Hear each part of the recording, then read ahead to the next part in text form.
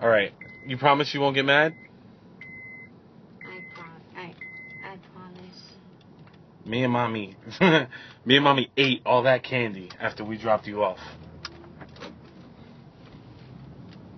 We just couldn't help it. You just got good treats. We ate all of it. Promise broken. What? I'm sorry. I'm sorry. This is a joke, isn't it? This isn't a joke. This is real deal. No, this is a joke. This ain't no joke, Xavier. This is a joke.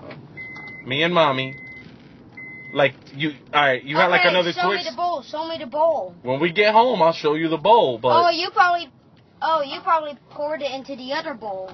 Xavier, me and Mommy, we were watching a movie, and we went in there and we ate all of it. The only thing that's left was like maybe a couple lollipops. That's it. Mommy was gonna tell you when she got home, but she was scared. I was gonna tell you when we got home, when you went looking for it.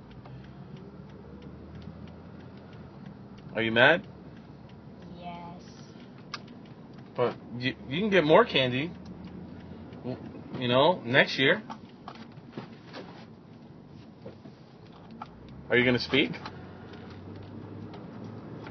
I hate you. Why do you hate me? It's just candy.